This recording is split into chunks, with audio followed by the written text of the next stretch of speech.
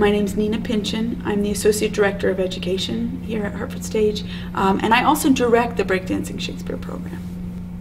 The Breakdancing Shakespeare program is a 6-week-long paid apprenticeship for teens between the ages of 14 and 19. And they come in at the beginning of the summer, and we spend the summer rehearsing a piece of Shakespeare.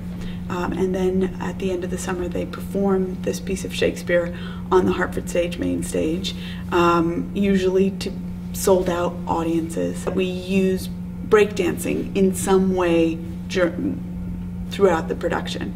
And this comes from, well, originally it came from the idea of replacing violence with breakdancing. So our first production in 2006 was Romeo and Juliet, and all of the violence in Romeo and Juliet was replaced with breakdancing.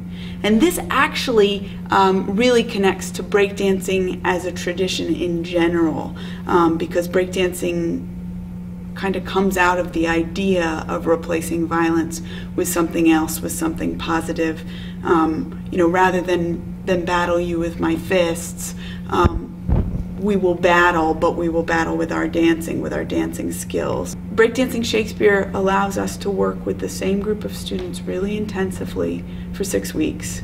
And the students are coming in with tremendous skills. And that means that the product that they create, they have tremendous ownership over, and we're really, really proud of it. And this is it's just certainly not your grandmother's Shakespeare. These guys are making it their own.